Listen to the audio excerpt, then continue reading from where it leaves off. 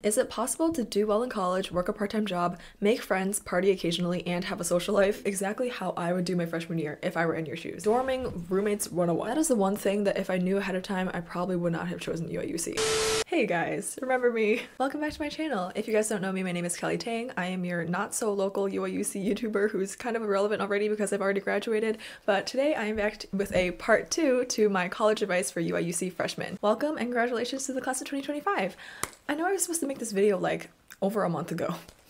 I'm sorry. I hope it is not too late. Quick little intro about me. I graduated last spring in the May of 2020 with a degree in advertising and a minor in public relations. I briefly also minored in computer science, but I dropped that bitch real quick. So if you want to hear the story time about that, I have a whole video over here and actually a bunch of other UIUC related videos. But today we're just going to be doing a Q&A. So thank you guys all so much for your questions. Thank you for not leaving me hanging. I was a little bit worried about that. Now, my favorite part of making these UIUC videos is just walking around campus, taking a nice peaceful stroll. So, in honor of this video, I decided to drive all the way down to campus to visit one more time, and here we are! Oh my gosh, it's such a beautiful day. I wonder if I'm gonna run into any of you guys here. First question is a really good one from Ariana. Is it possible to do well in college, work a part-time job, make friends, party occasionally, and have a social life? Girl, 100% yes. This is what college is all about. Prioritization and balance is extremely possible and a really important lesson for you to learn how to do when you're in college. Some semesters will be lighter or heavier than others. Obviously, some majors are going to be lighter or heavier than others, but I promise you, there are enough hours in the day. You're going to feel busy sometimes, but you do actually have enough time to do everything you need to do, and I'll tell you how. The best thing about college is that you don't really have to set aside time for your social life. Like, your social life is going to be mixed into every single part of your day, which kind of leads me to a side tip. Always take classes with your friends. If you can, register for every single class that you have with at least one friend. It will make your life so much easier. If you want to get a part-time job, I would highly suggest getting a desk job. So for my sophomore through senior year, I worked a desk job at Ace's library, and it was literally the best job ever. I would just go there, and I pick which hours I want to work, by the way. And if I can't work a day, it's super easy to get the shift picked up. Every once in a while, they'll ask you to do some like computer related thing, but you don't have to be good at computers. They tell you exactly what you need to do. Most of the time, I'm just like studying, eating. It's like a paid study hall. The pay isn't amazing, but I think it is above minimum wage, which is still better than a lot of the places that you could find, you know, working at like some restaurant on campus. But if you can't find a desk job, because sometimes they can be kind of competitive, then just work somewhere with your friends. Next, if you ever have free time, you can always work ahead on your assignments so you're not overloaded later during like midterm season. Almost every single class, you know, you're gonna get your syllabus and they tell you exactly what day everything is due when your tests start, like till the end of the semester. You get all of the information from day one. That way, I always prefer to keep my weekends as free as possible so I can dedicate those days to recovering from my hangovers or just doing like super chill, easy, like mindless assignments. Next is just a general tried and true productivity tip. If it takes less than 2 minutes, do it right now. You'll notice, especially compared to high school, you have so much more time in college. Classes only meet 2 to 3 times a week instead of every single day, and you can schedule out your own time. Even if you go to parties on the weekends, let's be honest, you probably weren't going to be that productive on a Saturday night anyways. Plus, sometimes knowing that there's going to be a social gathering at nighttime is a really good motivation for you to actually get your work done ahead of time. Also, when you're taking time to rest, actually rest. Your break time is not worth anything if you spend the entire time just quietly stressing about all the things that you need to do today. Compartmentalize those things in your brain, set aside for later, and just focus on recharging in that very moment. And lastly, one of the biggest lessons that I learned in college is to learn how to depend on other people. There's really no merit in trying to be a superhero, trying to do everything by yourself. If you're ever feeling overwhelmed, just ask for help. That's what friends are for. That's what these mental health resources on campus are for. I know your friends would be happy to pick up lunch for you or bring coffee to you when you're cramming for your midterm, or even help you pick up some of the slack if you're working on a project for an RSO that you guys are both in. There's nothing wrong with asking for help. You should depend on other people. And through all of these tips, that is how I was able to balance everything in college. Next question is from Hannah. I am a transfer student coming in as a junior. I really want to make the most of my experience at UIUC. What advice do you have for me? Also, how did you figure out how to navigate campus? I'm so bad at directions, lol. Girl, me too. I feel you. I'm so bad at directions. Okay, for directions, just get to know the bus system as soon as possible. A lot of freshmen come onto campus and they're like, man, I mean, I'll figure it out sooner or later, whatever. It's not really a priority right now. No. One, download the bus app. It will tell you exactly what bus you need to take and what time it will come. But just as a general rule, just remember that the 22 Illini, there's 22 North and 22 South, those just go all around campus. They only run on weekdays, but it will practically take you anywhere that you would possibly need to go. It might take you a while though, because it literally does stop everywhere. Some of the other buses will probably be faster once you figure out which ones will take you directly to your route. The most popular ones are going to be the 12 teal, 13 silver, 1 yellow. And also remember that all the buses eventually do go off campus. Like, So if you get on one and you don't know where your stop is, don't just sit there and wait, because once you go off campus, it will take a while for them to loop all the way back out. Also, the way that the streets are named are actually make it pretty easy for you. So, center of campus, Green Street, Gregory Street. Green Street is where all the restaurants, bars, stuff like that is. Gregory Street is where the Ike, the six-pack is. In between that is the Quad. Everything over here is going to be labeled 6th Street, 5th Street, 4th Street, 3rd Street, 1st Street. Wait, what? Everything within here is the main part of campus. North of Green Street, if you keep going, that's the engineering quad. You'll probably only ever go there if you're an engineer. South of all that, off the map, is where the dorms PAR and FAR are. So sorry if you guys get that dorm, it's really far away, but honestly, it's a great dorm. It's just you need to learn the bus system. The majority of your classes are probably going to be around the quad area on this side. Everything over here in this area is just apartments, frat houses, sorority houses, residencies. Thank you for coming to my TED Talk. As for how to make the most of your experience, I'm going to actually loop this in with Unbroken Spartan's question. What are some good ways to make friends? Also, I'm majoring in journalism. Congratulations. What I'm about to tell you is probably a lot more specific than you were asking for, but I'm going to tell you exactly how I would do my freshman year if I were in your shoes. Before you get to school, start doing research on some of the RSOs. Check out their social media. If you're interested in Russian Greek life, I would definitely try talking to some of the members of the organizations before you even get to campus. Then on quad day, assuming this is a regular quad day that is not affected by COVID, anything that even vaguely interests you, sign up for it, go to their info meeting, audition, interview, anything you have to do. If you don't like it,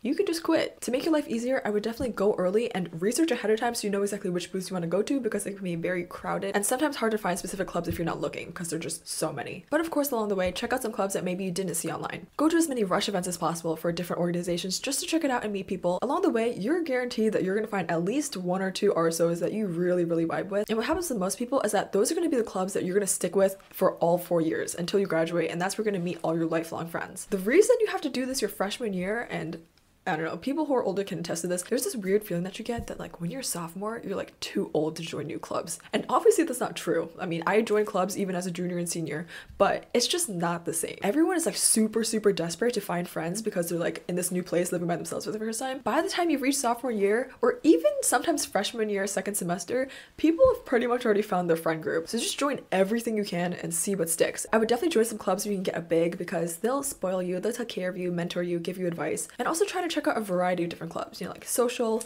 professional, active, business, stuff that's related to your major. Get a good mix so you can start to meet people from all over campus. And from there, that's when this giant ass school is gonna feel a lot smaller and a lot more like home. Also, I did work a job my first semester freshman year, but I would wait until later on, at least second semester, to get a job. That way you can focus more about settling into campus and getting your bearings and everything. And then you can also kind of hear the tea about what are the good places to work at. You can apply to places with your friends, and also which places you should just stay the hell away from. I'm going to major in information sciences. Do you know how the atmosphere for STEM classes is and how competitive the environment is? How competitive the classes? I've heard rumors of people in STEM classes being cutthroat. Well, yes, I would say it's pretty safe to assume that anything related to like STEM engineering is going to be relatively tough. But from my personal experience, I don't know if I would use the word competitive to describe them. At least personally, I never really felt like I was trying to beat the other students in the class.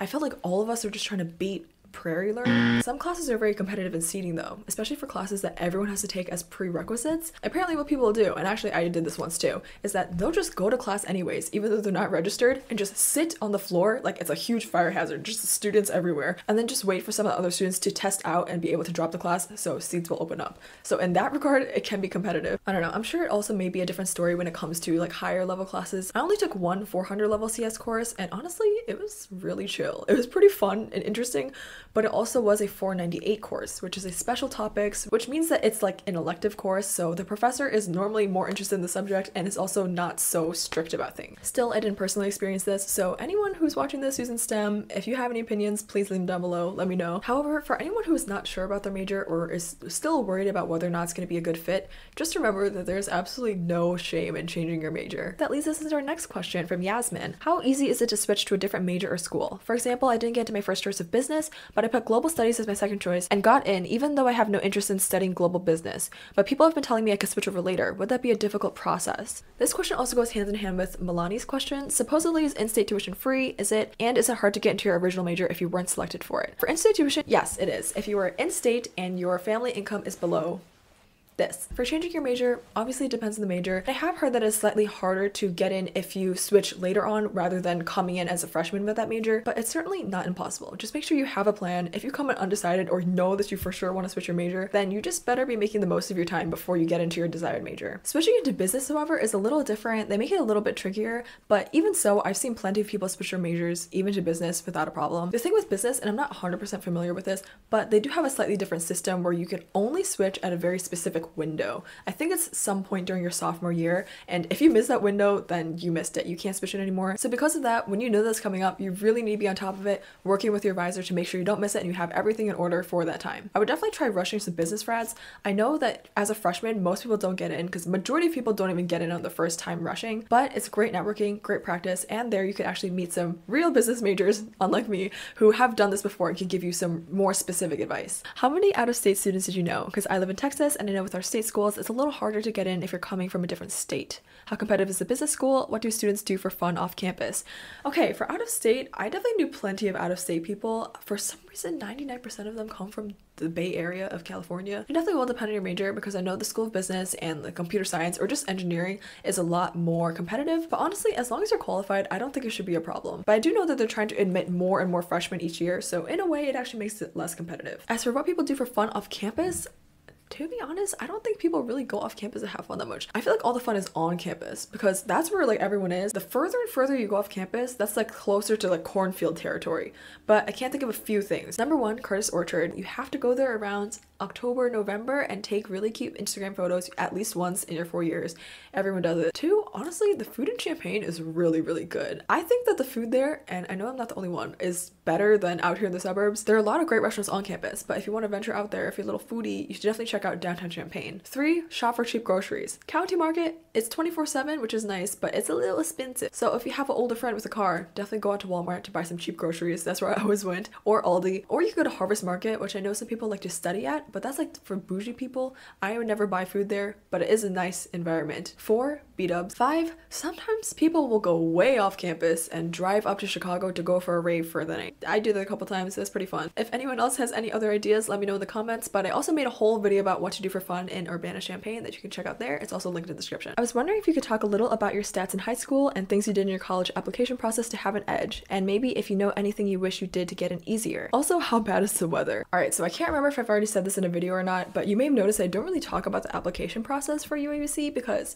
the truth is, I don't remember anything from the application process. I like blacked out during that year. I don't have any useful advice because I legitimately don't remember what I did.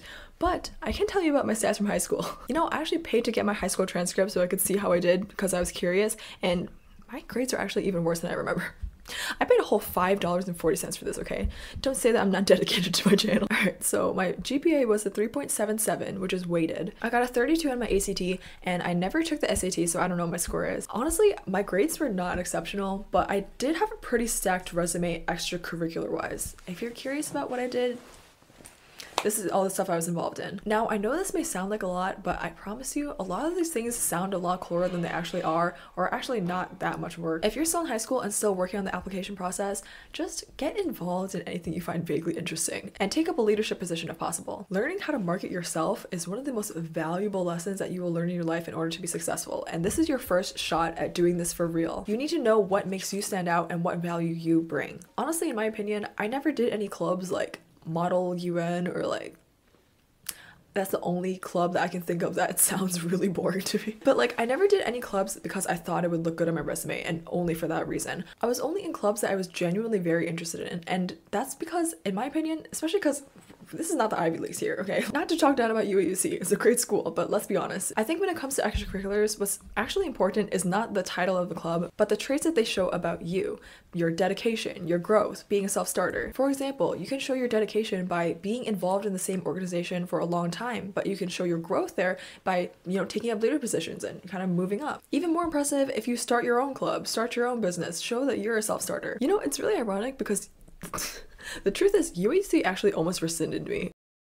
So stats wise, I wouldn't say that mine were outstanding. As you can see from my transcript, grades are not everything, so hopefully that is reassuring to some of you guys. I really love this last question though. What did you wish someone told you before going which would convince me to go or not to go? So I didn't get to visit campus before I committed to UIUC, which I know a lot of you is probably in the same boat because of COVID. I feel like I didn't completely realize how big of a school UIUC is, and because of that, there is 100% a community for everybody.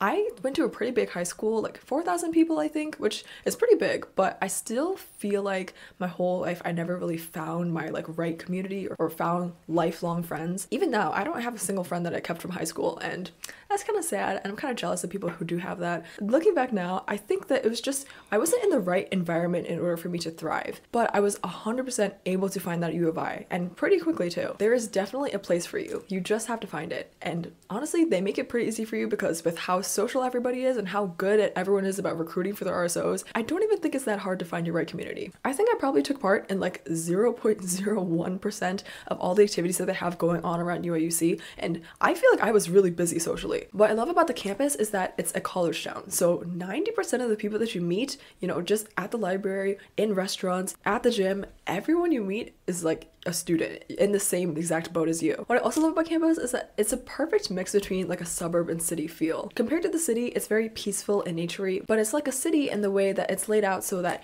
everything that you could possibly need is within walking distance, and there's a lot of people that you can meet, but you don't have to deal with the high stress and fast-paced and scary roads. I'd say the only thing I don't like about UC is legitimately the weather. I grew up in Illinois, like I've been experiencing this weather all my life, but because on campus you're walking around everywhere, you really feel the weather that much more. Something that may have actually strayed me from going to the school though, and this is something that I only realized just last year, it's that if you go to school somewhere, you're probably going to stay there. For me, my plan after graduation was always to move out to California, but that just didn't happen because one, all of my friends are here. It doesn't really make sense for me to just leave right away, especially when I spent all this time building up these relationships with these people. I'm not just gonna like fly away and ditch them just so I can be in the middle of nowhere by myself. And that goes for people who came from out of state too. I think if you came from out of state, it is more likely that you might just move back to your home state, but a lot of people I know actually ended up moving to Chicago, and that's where everyone just works full time now. Just know that if you have a plan to end up in a certain state, then it would help you a lot if you go to college in that same state if possible. That is the one thing that if I knew ahead of time, I probably would not have chosen UIUC, but still no regrets. Next question is from Shining Moon. How is the study abroad scene at UIUC? Do you have personal experience or know of anyone who does? How was it? Would you recommend, and how easy would it be to get one, especially for Asian countries? Thank you, and I love your videos. They're so helpful and fun. Thank you so much. Okay, well, I personally do not have study abroad experience, but I have a friend who did study abroad, and I asked for her advice. This is from my lovely friend Cindy. She gave a very detailed response, so thank you so much, Cindy. Studying abroad at UIUC is pretty common and honestly very encouraged, although the process for applying will depend on which college or major that you're in. If you personally think you're ready to take out an entire semester from your college years to live and learn in another country, it's honestly an irreplaceable experience.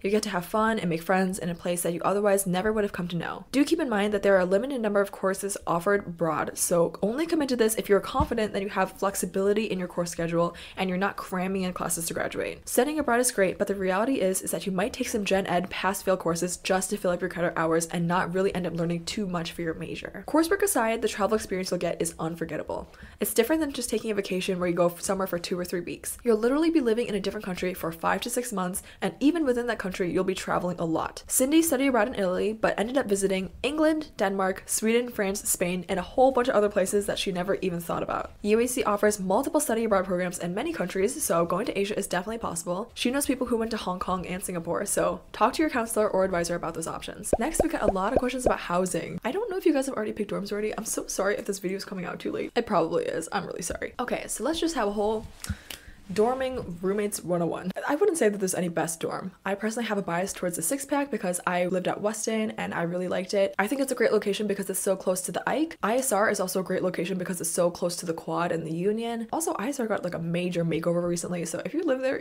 you'll be lucky. FAR and PAR is low-key kind of lit. Like, even though they have the very big con that they're very far away, I think it's still a pretty great place to live. There's a lot of people there. It's very lively. The dorm food there is pretty good, and it's also like the end stop for most bus routes, so there's always buses there. there. Honestly though, as long as your dorm has AC for just like the first 3 weeks of school and the last 3 weeks of school, I don't think the dorm itself really has that much of an impact of your dorm experience. It's a lot more has to do with your roommate, which leads me into finding a good roommate. I chose my freshman year roommate, so we went to the same high school together. That's why I don't really know firsthand how the roommate matching system works. I do believe they do the same kind of thing where they have like a little questionnaire and they'll kind of randomly match you up that way. But bro, doesn't it feel kind of risky? If you do end up with a bad roommate, it could go one of two ways. One, you were randomly matched with them by the university, so you can blame the system for ruining your dorming experience.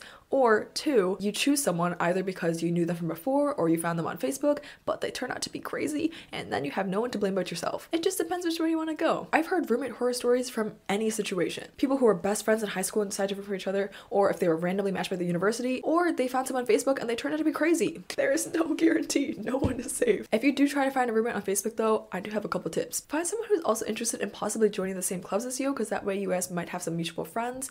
Two, talk to them for a little longer than just, you know, an initial get to know you. And also lay down any ground rules and expectations for rooming together before you guys commit. Set those boundaries as early as possible. And if it doesn't seem like it's gonna work out, just cut your losses and find someone else. You'll come to learn very quickly that it's pretty hard to find someone that's good to live with. The most important thing for compatibility is that you guys share similar lifestyles. That's why I think it's easiest if you room with your friends from your clubs, because you guys are more likely to share the same lifestyles, be going to the same parties, have the same friends. The more that your lives match up, the easier things will probably be. As long as you know that you won't get sick of this person. As for price, yes, dorming is very expensive. Honestly, it's a fucking scam. UIUC, don't sue me. But they require you to have a dorm and the dining plan for freshman year, so it's not like you really have a choice in the matter.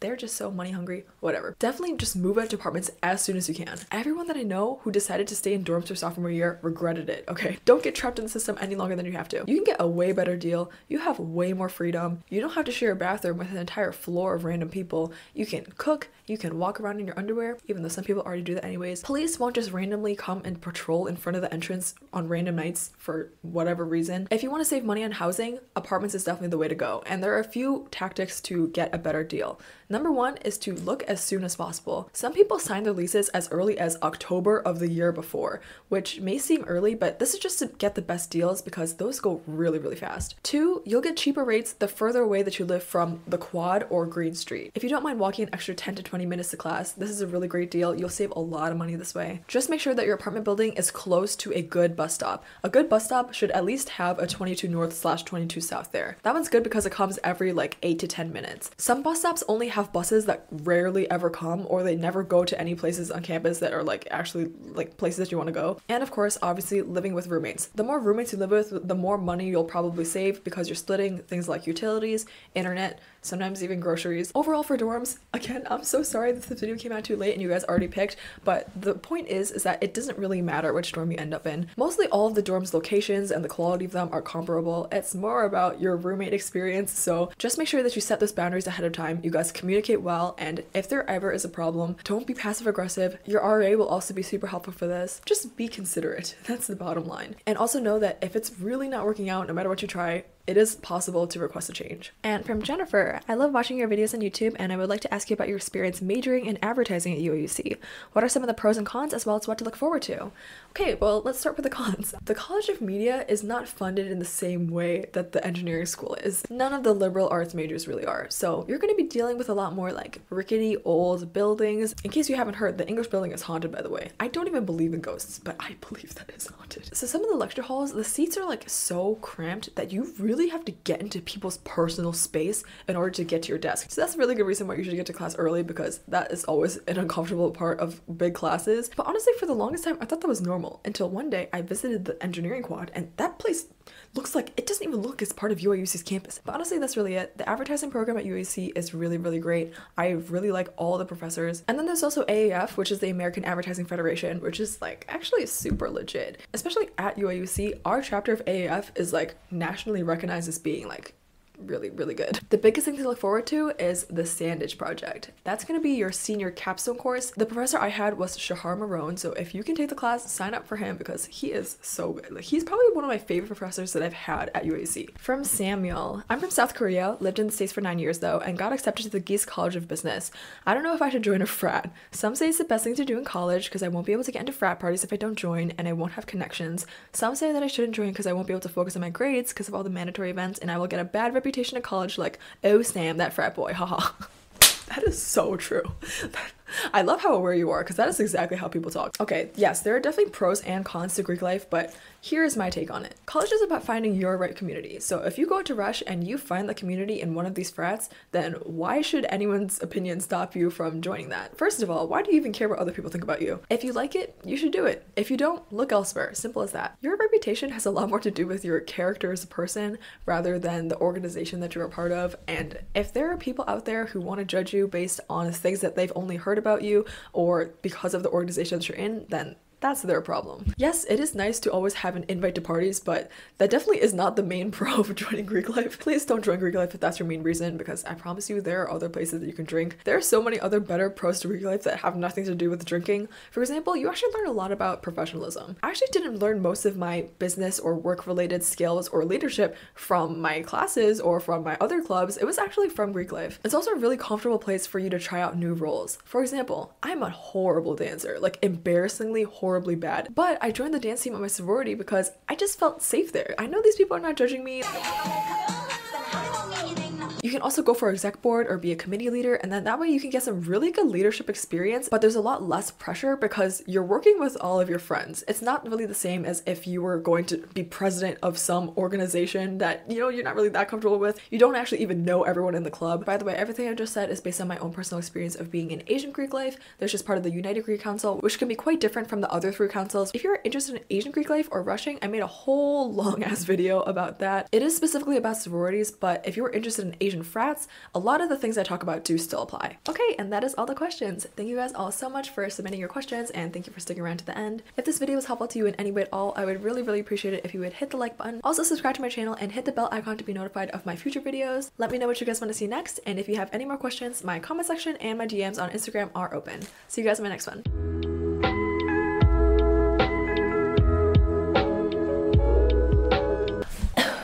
Oh no!